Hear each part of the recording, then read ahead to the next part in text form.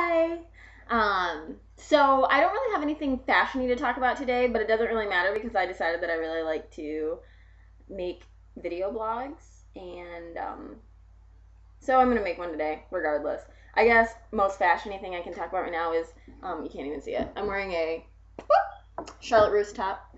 Um, Funny thing about Charlotte Russe is like anytime you go in there, you can tell that they really, really want to be Forever 21, but they kind of like cater more to the skankier crowd, and they're doing a really good job of that. So basically, they'll never be Forever 21, bless their little hearts. But I mean, they're doing a good job because obviously people like me buy their stuff. This top is like $4. I can't pass up a bargain, regardless of who makes it or how trashy it is. Whatever. So, okay, what I did want to talk about today, though, is this book that I got. I went to the library yesterday. Best thing I've done in a while. I had like an $18.50 fine because I forgot I had this book out, so they just like charged me for it, whatever. So I've been avoiding the library and just haven't gone there. But it's summertime and I'm not taking any classes or anything right now, so I guess sort of figured that eventually I would need to go to the library, so might as well be time to pay the fine. But I got this book. It's called Funny in Farsi. It's by Firoozeh Dumas. And I'm probably saying her name wrong, but I mean, cut me some slack, whatever. Great book.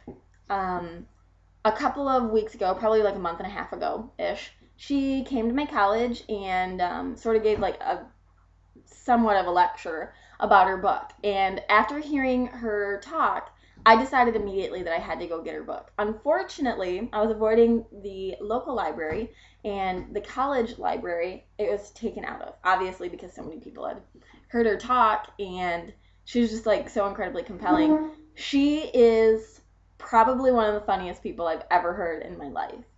And the book is about, well, okay, Firoozeh is from Iran, and her family immigrated here for the first time when she was 7. And the book is essentially stories of her family's transition to American culture and the way of life here. And it's just incredible. I mean, she is so funny, and it's really bizarre. Not everybody can be funny both in written word as well as the way they talk.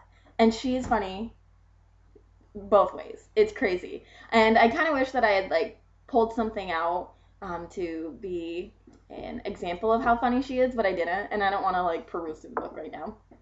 I already made this video once and I went over 10 minutes, and so this time I don't want to go over 10 minutes because my computer just shuts me off, and so I want to get everything done in time. But definitely go get it from your library. It took me one night to read. It was hysterical. And yesterday my boyfriend and I, we both had the day off from work. Well, the day off. We both had the night off.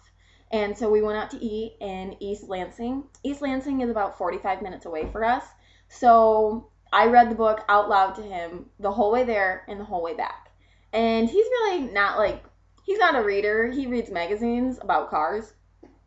And so just that he was entertained by it speaks volumes. And it was really, really fun. So I wish that I could communicate how funny that was, but I just can't. So you'll just have to take my word for it or go get the book. Definitely go get the book, though. It's amazing.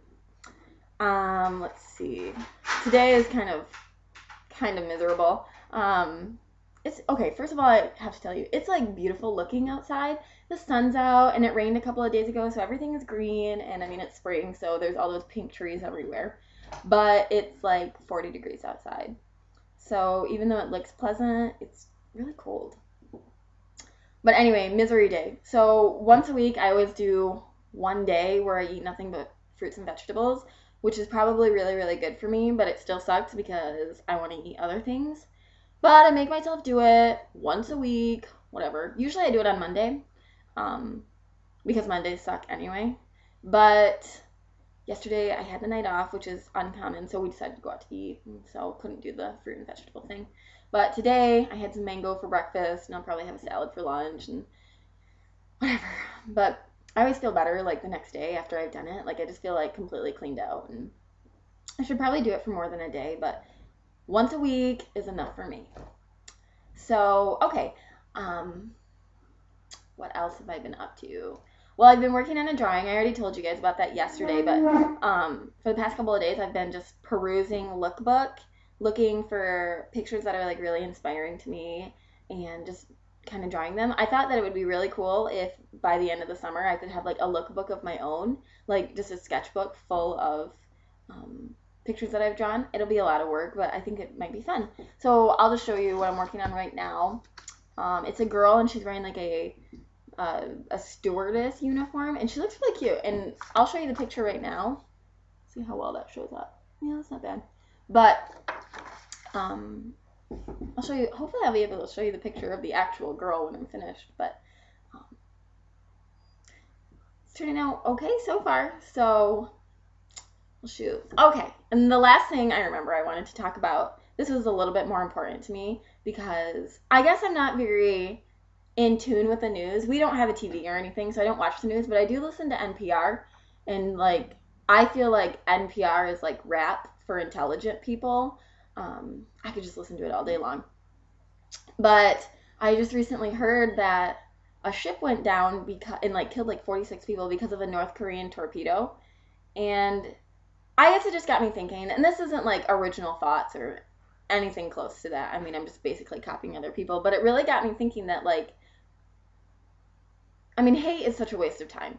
And if people got to know each other and really knew each other on a personal basis, I think it would be easier to accept our differences. Actually, that's really funny because the Funny and Farsi book I was just talking about that was one of Firoozeh Dumas's big things when she was talking to us, is that our commonalities far outweigh our differences.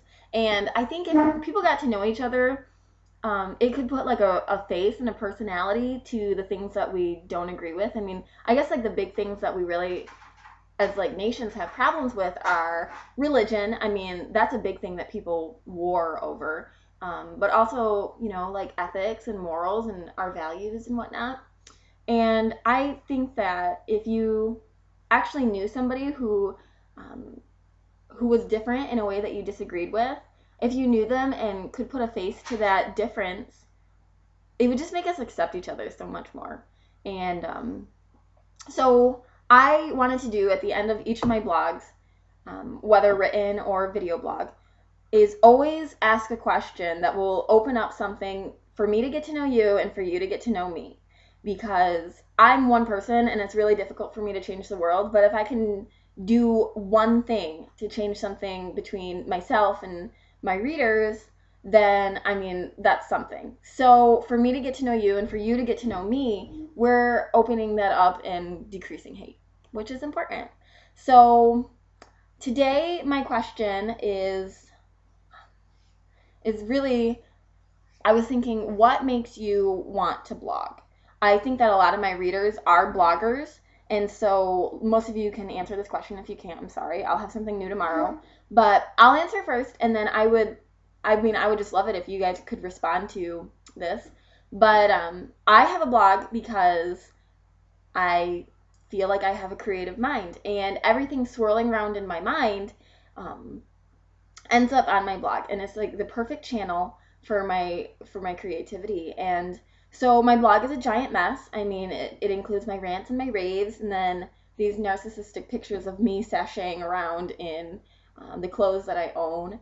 But it's just this place where everything that I think and I can feel can go and just be very representative of me. And so that's why I have a blog. So please tell me why you have a blog. I'm really interested to see why other people use the internet to express their thoughts and feelings. And I guess that's all for today. You guys have a really great day, and I hope you guys have as beautiful weather as I do. If you don't, I'm sorry. If you do, enjoy the day, and I will be back tomorrow.